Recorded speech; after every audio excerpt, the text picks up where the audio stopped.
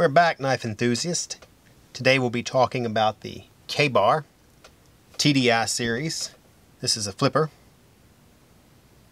It is a tactical folding knife from Ka-Bar. They don't do a lot of those.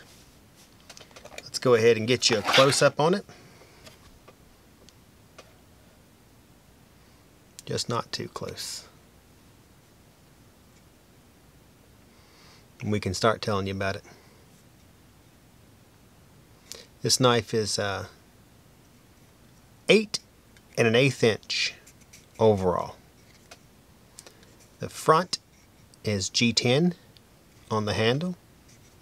Very grippy, I might add. And the back is part of the frame. Stainless steel. It is a frame lock. The blade is Os 8 spear point with a flat grind and black finish, as you can tell. Weighs in at 4.75 ounce. Has a wide body pocket clip with 3 screws, so you shouldn't have any issues there. The blade length is 3.375.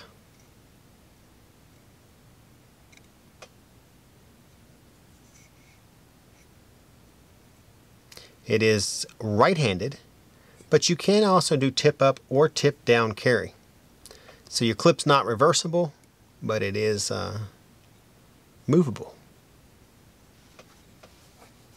Has a flipper and a thumb stud for opening. As you can see, it snaps into place there if you listen carefully. We like that part. Pretty easy to open. You left-handers, it's got a thumb stud for you, but since it is frame lock, there's no flipping that sucker over. Give you one more move there. Has a unique blade design on the top, giving you room for your finger to rest, if you can see there. So it has an indentation. You can also put your thumb there, which fits way better. And the flipper stud keeps your hand from sliding forward. It does not have a usable choil, which is okay with this blade.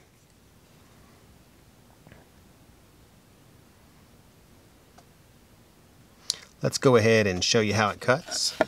This Ka-Bar is made in Taiwan.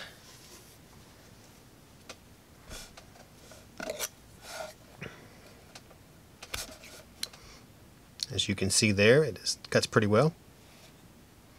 Probably kind of hard to see behind the black blade. I was just checking out the frame lock there. I noticed that when I was cutting, my finger pushed it in even further, which is nice, because further is better than not further. As you can tell, it cuts pretty smoothly.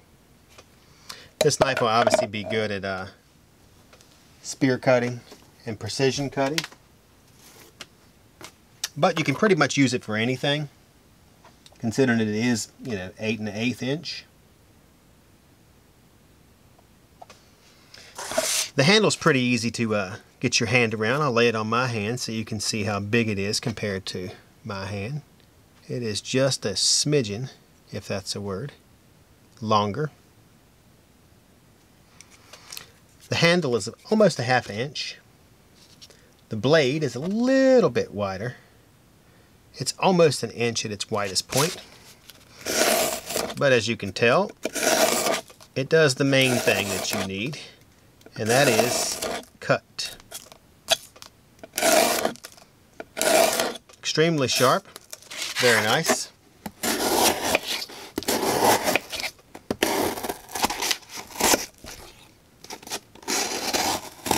This particular knife seems to be sharper on the end of the blade, which is nice also. Of course, anybody that buys knives, especially like us, we're going to hone that blade anyway and get it to our desired sharpness, which is as sharp as we can possibly get it without messing it up. So this is the Ka-Bar TDI series. This is the flipper. You guys are probably familiar with the neck knives, law enforcement knives they make in the TDI series. Nice little knife. I think I'd put this in my collection. On that note, if you're watching on YouTube, make sure you subscribe to our channel. We do a weekly show. You won't be disappointed. If you like knives and you're watching on Instagram, make sure you follow. Knives is what we do. I am C with Atlantic Knife. Signing off.